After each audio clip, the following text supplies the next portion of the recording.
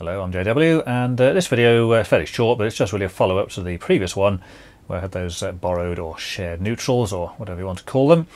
And as we saw in the previous video, that's where you've got a connection between two different circuits. So for example, you've got the downstairs lighting circuit and an upstairs lighting circuit, of course, which are normally separate. And then of course when you put a light in the stairway, you somehow end up with a line from the downstairs and the neutral connected to the upstairs. And this is not permitted, and of course results in various dangerous situations when you isolate one circuit and not the other. And the lighting deal is probably the most common occurrence of this in the UK, certainly in older properties. And I'll just show you how this is normally found and the possible reasons for this to happen.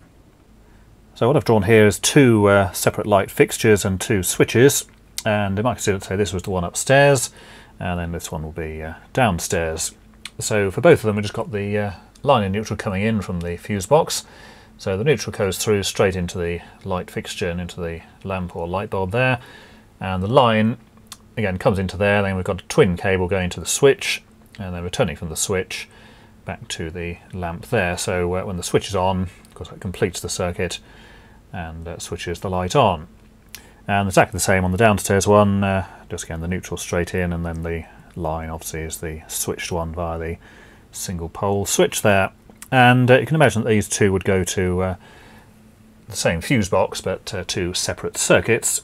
So of course you wouldn't normally have or want any interconnection between those two.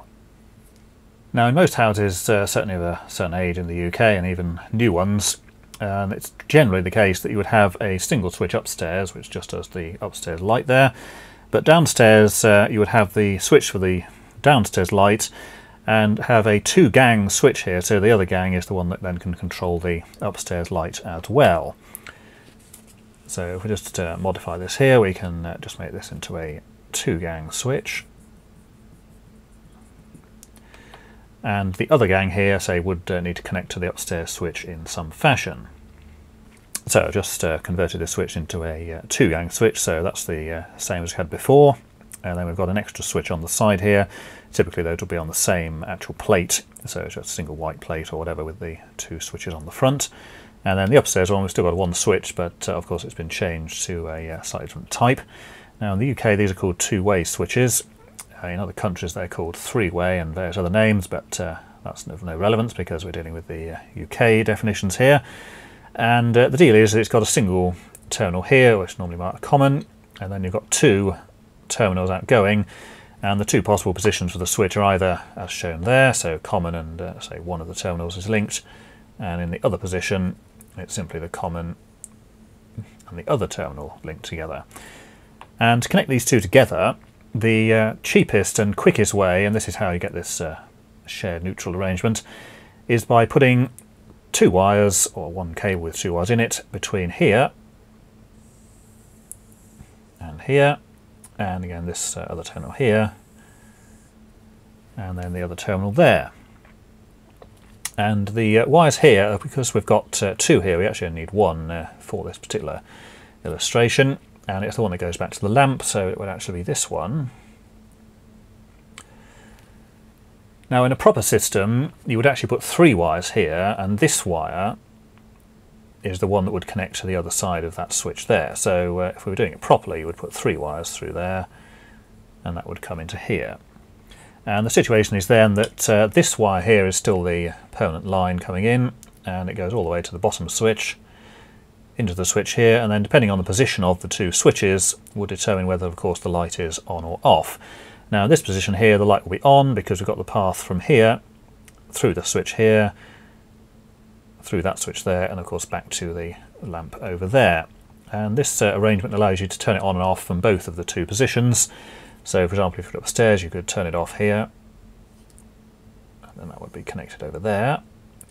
And of course there's no connection between this side then and this side, so the light is off. And then of course you can turn it on downstairs by going in like that, and then you're actually using the other wire there.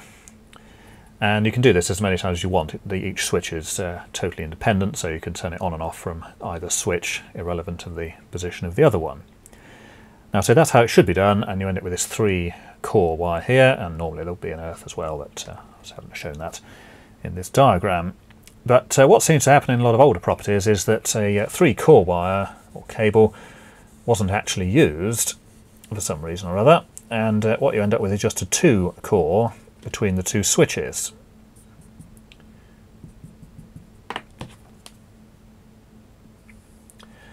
And of course in this situation you can't actually complete the circuit switching arrangement because first of all there's no power here, so it doesn't matter what you do with these switches, nothing's going to happen because your permanent line is here, not actually connected to anything.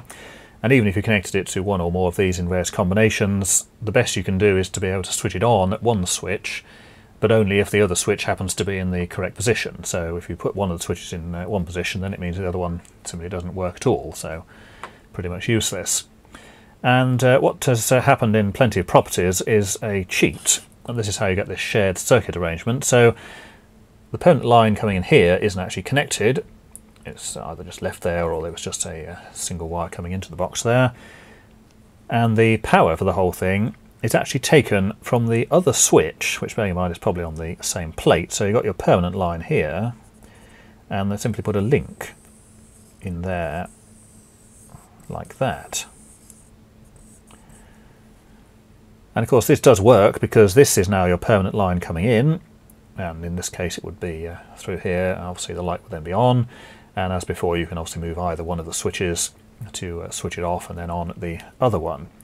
And this is how this shared neutral thing occurs, because you've got this line coming from the downstairs circuit linking through into this upstairs switch, and of course the return is on the neutral for the upstairs circuit, which again is a totally separate thing, and you shouldn't have the interconnection there.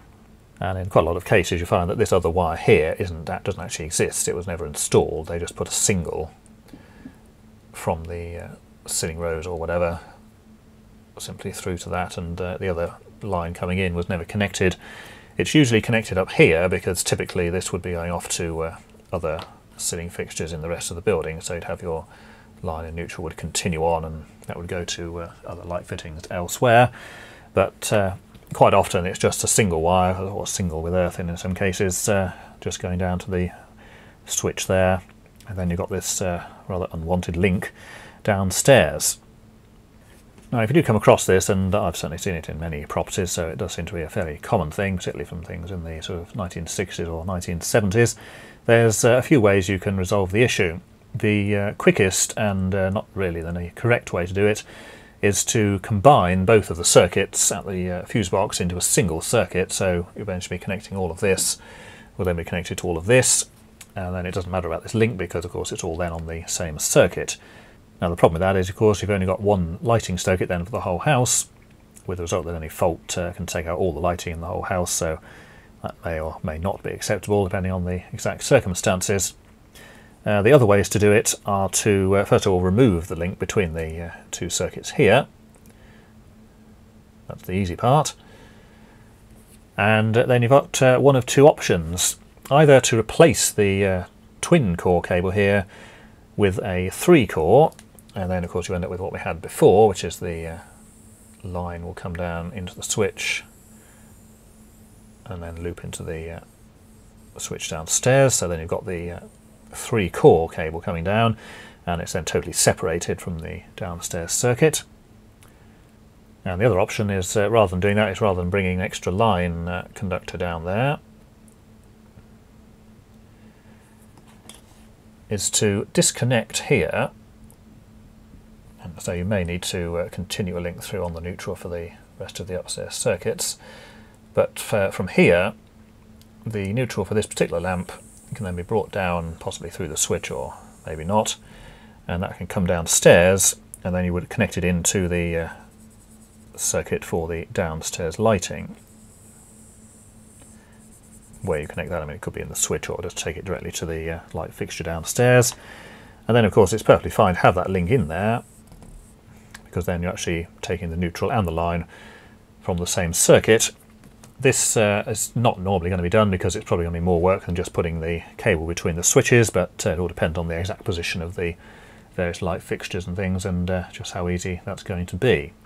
But that's certainly another option which you might consider. The other thing to be careful of there is that if you have got the other connections in the same fitting upstairs, I mean, ideally you would take them out of there completely, so you would have the cabling obviously separated from that. If not, it would certainly be wise to put a warning note or something there indicating that it's powered from two different circuits, and of course there shouldn't be any interconnection between those two. So let's look there at how the borrowed or shared neutral arrangement can occur, and of course that's something you should not be doing on any kind of new installation. Nevertheless, though, it does seem to be fairly common on fairly older installations, say particularly from the sort of 1970s and earlier. And quite why this isn't totally clear, but it may just be that the installers didn't have any 3-core and earth cable available, or couldn't be bothered to go and buy any. And certainly in older properties, that stairway lighting would be the only place it would be used, and of course all the rest would be in the usual twin cable with an earth in it, or in some cases twin cable with no earth in it if it was from the 1960s. So until next time, thanks for watching.